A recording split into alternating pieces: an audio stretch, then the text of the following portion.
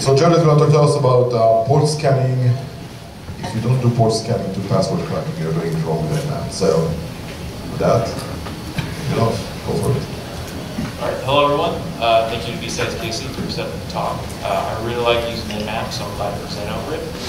So of course my talk is from port scanning to password cracking. If you're not using NMAP, you're doing IT wrong. And I always throw out an N1 to do other stuff in all of my talks. Disclaimer, all views are my own, and this information, if you use it, I'm not responsible, so if you break things in your environment, if you get arrested, you go to jail, don't hold me responsible. Or BSidesKC. A little bit about me, I'm a security analyst at a large data company. I'm GCIH certified. I've over 10 years in the IT industry, starting from the ground up, help desk, sysadmin, to now security. I live in Columbia, Missouri, and then also I'm a very proud father, so anytime I get to show off my girls in presentation, I'm going to. How many people here use NMAP or NMAP? Great, majority. For those who don't know, this is a security scanner, so you can do port discovery, you can do service discovery, you can do a bunch of things on there. So, but did you know that NMAP can also brute force and crack passwords? You can check for lead ciphers on websites, and you can also check for self-signed certificates. You can see if your host and your network is vulnerable to the WannaCry. And then also you can run some exploits as well as some fuzzy applications. All right. So you're probably asking, well, how does it do that? How does it go beyond just port scan? So NMAP has a built-in NSC scripting engine. And this is a list of scripts developed by the community. So they take all the basic exploitation routes, discovery scripts, and they take those and write those in the Lua language. And so there's hundreds of scripts for use, and it's really fun to kind of go look and see what you can do with NMAP. That is just a screenshot of the tip of the iceberg of all the NMAP scripts are on there. There's literally hundreds of scripts that have different technologies and different uses. So the question is, for those who don't know how to use NMAP, how do you get started? Well, first of all, you need to have permission. If you're going to use this within your environment, get signed off from your boss, from your boss's boss, from the team that you'll be scanning your devices with. Make sure you get that documented somewhere. You will also need a host, whether it be Windows, Linux. You can also run some Docker as well. I like to use Mac and Linux because I think NMAP works better. It's easier to configure. And you also need the NMAP software. Some other things, some scripting experience. If you're a sysadmin, you can use Bash or you can use PowerShell Bash files. Some be familiar with command line. Doesn't really matter which one. And then if you don't have command line experience, I like to say there's a GUI for that, because there is. NMAP comes compact with the GUI, so if you'd like to click on buttons and see pretty graphs, you can do that. And what's nice, this will create a topology graph for you network admins. So we are just going to go over some basic NMAP commands. It's pretty simple, just NMAP and then your host, whether that be an IP address, a CIDR range, or a host name. And then the scan below that is that's a little bit speedier scan, and that -A will give you OS detection and also some details. And then my favorite, any NMAP command when I start out, I do the SV. That is showing the service running on the port and the version of it, so that way you can look at vulnerable versions of that service. And that's what this scan looks like. So as you can see what ports are open, what ports are filtered. The basic NMAP scan. And then we added the -A and the -G4. We get a little more details. We get the SSH host keys. We get the certificate check. We also get the OS detection as well. And that, we'll add the T4 actually speeds the scan up as well. But again, my favorite command is just SV and the host name. And again, it tells you all the versions, what ports it's running on as far as the software is concerned. And that's really good for looking for like out-of-date, DSFTP, Apache servers, and what have you. So useful NMAP commands. So if you want to take all this information, you want to output it to a file, you can do that with the O capital N. That will create a text file. You can also do it for XML if you like to parse things through there. Script kiddie language, and also you can do it for a graphical format for all you Linux admins. And then if you want to do all three formats, you can do a -O capital A. And then if you want to feed a target list to NMAP, all you got to do is a -lowercase I capital L. and you can feed it a mix and match host list of. You have the insider ranges, host names, IP addresses. And that's really nice if you have a big target list. And then if you want to scan your environment for IPv6 hosts, which it should be a thing now, you can just add the -6, and that's pretty simple on that. But before moving on, I do want to remember the disclaimer, because we are going to go over a few things as far as brute forcing is concerned, and I'm dead serious about this. So I am not held responsible for what you do with this information.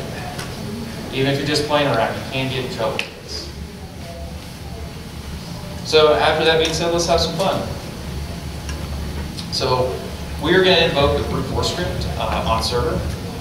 And to do this, we're just going to scan the website, which is evilsite.pw. I own that website, by the way, so I'm not doing anything illegal. And then we take a look at the output and we see, oh great, we have Telnet open. Who has Telnet open nowadays? I have no clue, but this server administrator does. So it's like, all right, he's got a user protocol open, let's go ahead and try to brute force it. So how we're going to do that first is we're going to create a list of usernames and common passwords. And of course I do that, admin, admin, administrator, bill, and root. There's a lot of bill system administrators, I don't know why. And then passwords. All the common passwords, and ham sandwich. So after that, we invoke the telnet-brute script built in with NMAP. And so that is the command line arguments. And what you got to, and after you pass them through your username, user list, and your password list, you attack the host. Look at that. We just brute force the telnet protocol. That's pretty simple, pretty easy to do, but it's something fun you can do with NMAP and illegal, so don't get caught. Game over. Here's some more brute forcing scripts. You can actually brute force SSH, MySQL, Postgres logins. You can brute force LDAP and SMB protocols with Windows. And then also there's plenty more you can do as far as brute forcing is concerned, so go ahead and check out the website. So if we go back to the host, what else was listening on there? Well, 443, so obviously it's a web server.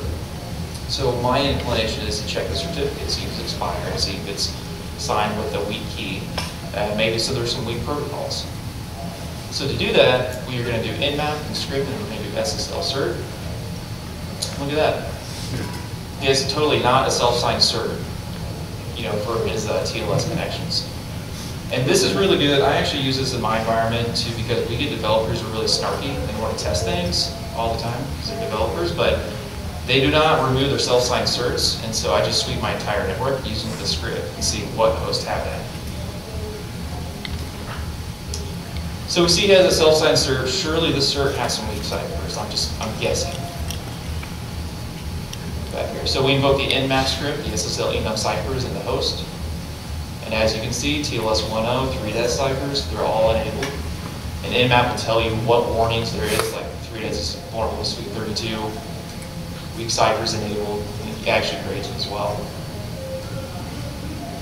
And that's really handy. So a little bit of trivia. TLS is vulnerable to what? Anybody know? Raise your hand if you know what attack. Is that Mark? Poodle. Who said poodle? I'll buy whoever said that a beer tonight. So, oh, you a beer? It is the poodle attack. Sorry, I tried to You are correct. So again, we test the TLS, we test the certificate, and by the way, you can invoke multiple scripts on the same command line. And so while we're doing this all over again, I would just put the same scripts with common, and there you go. And actually, it's actually for the port. So if you're running like a Tomcat on a certain port, you can also check that as well. Here's some advanced nmap stuff. I don't really dive deep into this, but it's some stuff you can do. You can build your own scripts using different programming languages, whether that be Bash or Python or whatever you want to use. You can actually build NSC scripts themselves. And so I have an idea for this of like taking some common things like dropping information to Slack, write it in Lua, and then create an NSC script for it. I haven't done that yet, but that's on the list. You can actually automate tasks. So if you want to take some of these commands and you have an environment where ports should not be open, you can actually, I would set up a cron job, test that environment port scan, and then it would be a Slack, if that port does come open. I'll show you that in a second. And then you just contribute to the community by building your own scripts. Glue is kind of an interesting language. It's kind of fun to get into, and then you get frustrated once you hit roadblocks. Kind of like C, it's very similar to that. Or if you're familiar with C, go ahead and write in C because you can import new scripts in.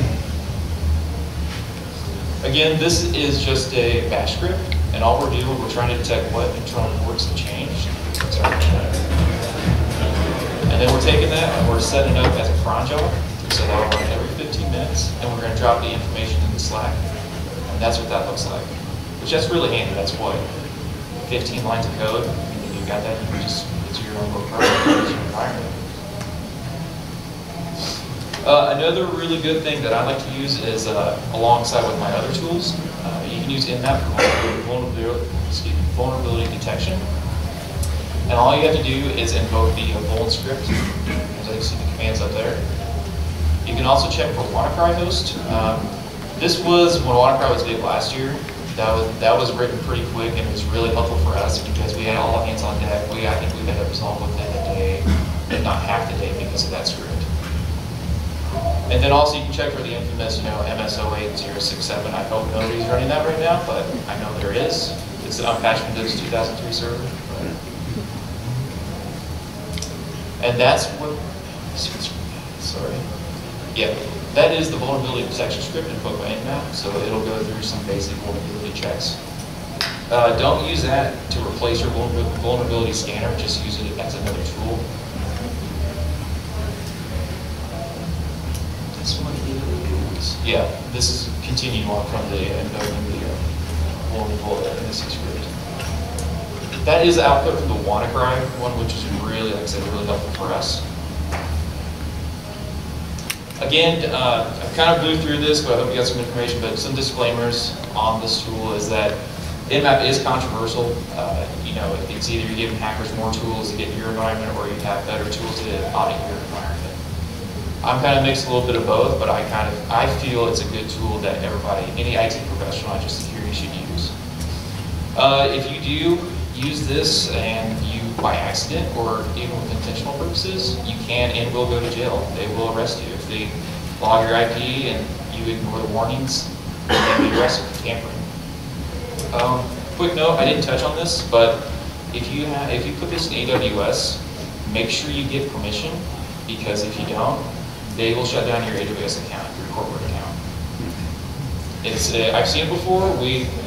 I've heard people get their $200,000 account shut down, and when they're in the president's office describing why, because it was scanned. Is that a personal experience? No, not personal experience. No. Yeah, again, you always give permission when you're running this tool. That's the number one thing about doing that. So, summary.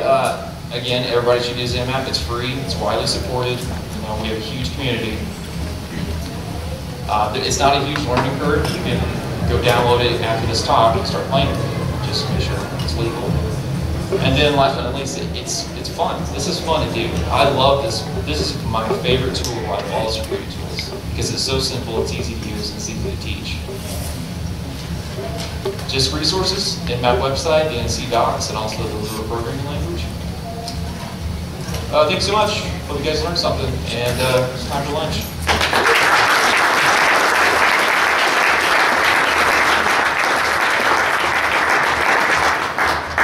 So by the way, just about the Jen comment, if anybody ever think about being a CISO or leading the security for their company, I'm a CISO by the way, but